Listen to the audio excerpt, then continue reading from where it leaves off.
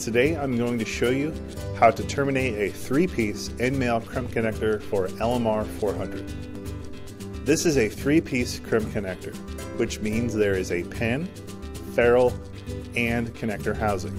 For today's installation, I'm going to need LMR 400 coax cable, a soldering iron and solder, the end crimp connector, a coax strip tool, and a crimp connector.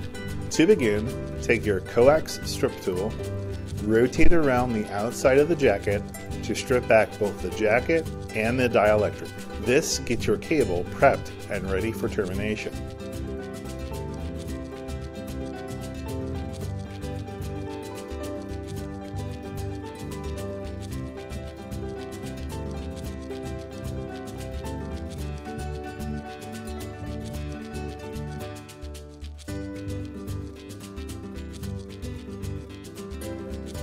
After removing the jacket, peel back the braided shield and fold it on top of the jacket.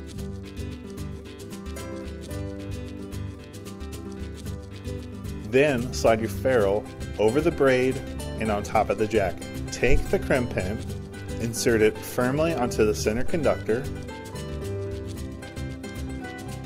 and using your soldering iron, attach it to the center conductor.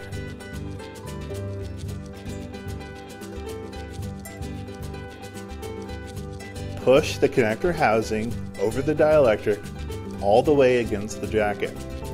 Then fold the braid back over the connector.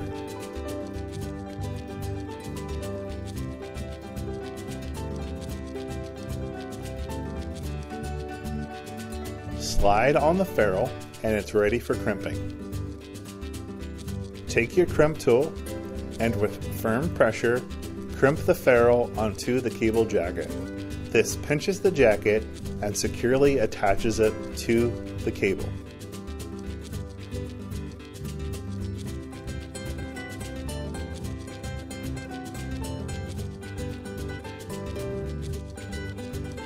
Give it a quick pull to make sure it's on firmly, and you have successfully terminated this end-male crimp connector.